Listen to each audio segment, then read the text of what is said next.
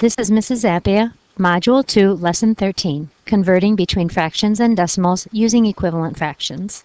Student outcomes for this lesson. Students understand that the context of a real-life situation often determines whether a rational number should be represented as a fraction or decimal. Students understand that decimals specify points on the number line by repeatedly subdividing intervals into tenths. Deci means 1/10. Students convert positive decimals to fractions and fractions to decimal when the denominator is a factor of 10, 100, or 1000. Our essential question: when writing a decimal as a fraction, how do you determine the value of the denominator? Example 1. Representations of rational numbers in the real world. Describe why we need to know how to represent rational numbers in different ways. Say a recipe calls for 2 75/100 cups of flour. Measuring cups are generally labeled with 1/2, 1/3, 1/4, etc. You would need to convert 2.75 to 2 3/4 to add the correct amount of flour. Dollars are never measured as 1/6 or 1/3 of a dollar. Dollars are measured in decimal form using tenths and hundredths. Example 2. Using place value to write terminating decimals as equivalent fractions. What is the value of the number 2.25, and how can this number be written as a fraction or a mixed number? The value is 2 25/100. To write the number as a fraction or a mixed number, you will use place value. The 2 is the whole number 2, and is the decimal. 25/100 is written as a fraction, where the number 25 is the number, and the hundredths, which is the place value, is the denominator. And when you write it as a mixed number, you do not include the decimal, so it is simply 2 25/100, and that is equivalent to 2.25. How do we rewrite fractions in simplest form? You divide by the common factor. So we'll take our 25/100.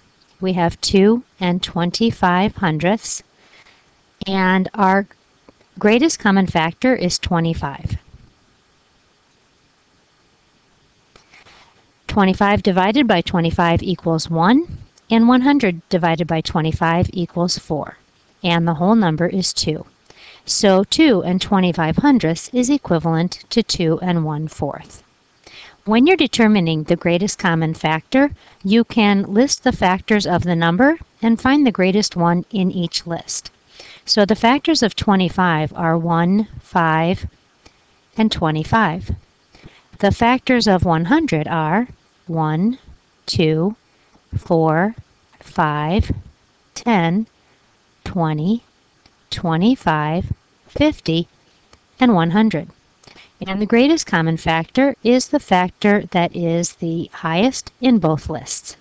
And that's where the 25 came from. Rewrite the fraction in its simplest form, showing all the steps that you use. And that's what we just did. What is the value of the number 2.025? And how can this number be written as a mixed number? The value is 2 25/100, and you determine the value by looking at the last digit and what place value it's in. 2 25/100. So the 0 is in the tenths, the 2 is in the hundredths, and the 5 is in the thousandths. So you say 2 25/100. To write that as a mixed number, the whole number is 2, the numerator is 25, and the denominator is the place value of the last digit, which is the thousandths. Rewrite the fraction in its simplest form, showing all the steps that you use. We're going to divide by the greatest common factor, which is 25. Your whole number is 2. 25 divided by 25 is 1, and 100 divided by 25 is 40. And so 2 25/100 is equivalent to 2 1/40.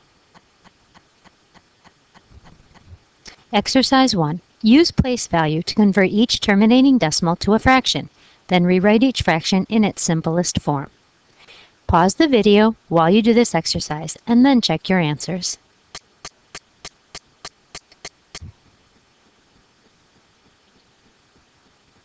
Example 3. Converting fractions to decimals. Fractions with denominators having factors of only 2 or 5. What are decimals? Decimals specify points on the number line by repeatedly subdividing intervals into tenths. If a unit is divided into 10 equal-sized pieces, one piece equals 1/10 of that unit. Use the meaning of decimal to relate decimal place values. Each place value is 1/10 of the value of the place to its left. This means that the denominators of the fractions that represent each decimal place value must be powers of 10.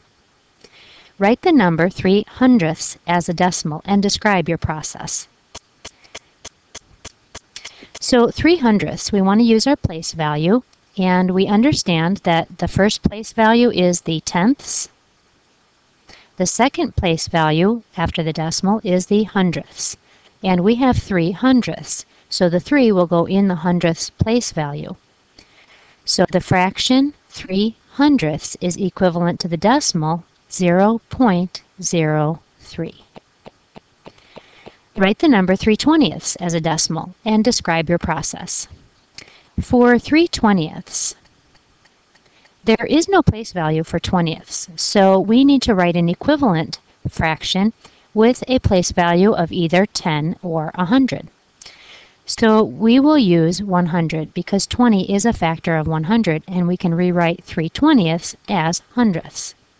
Our multiplier is 5, so we'll multiply the numerator by 5 as well, and that gives us 15. And 3/20ths is equivalent to 15/100ths, which is 0.15, where the last digit goes in the place value of the denominator. So these are the hundredths, and the 5 is the last digit, so the 5 goes in the hundredths place. Write the number 10/25ths as a decimal. 10/25ths. There is no place value of 25ths, so we'll rewrite it either using tenths, hundredths, or thousandths.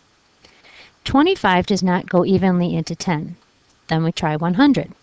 25 goes evenly into 100 4 times, so our multiplier is 4. Multiply the numerator by 4 as well, and that is equivalent to 40/100ths. So 10/25ths is equal to 40/100ths, which is equal to 0.40. And we could also write that as 4/10ths. The first number, 0.40, that is equal to 40 cents or 40 pennies. And the second decimal, that's equal to 4 dimes. So it represents the same amount. Write the number 8/40ths as a decimal and describe your process. For this one, 8/40ths,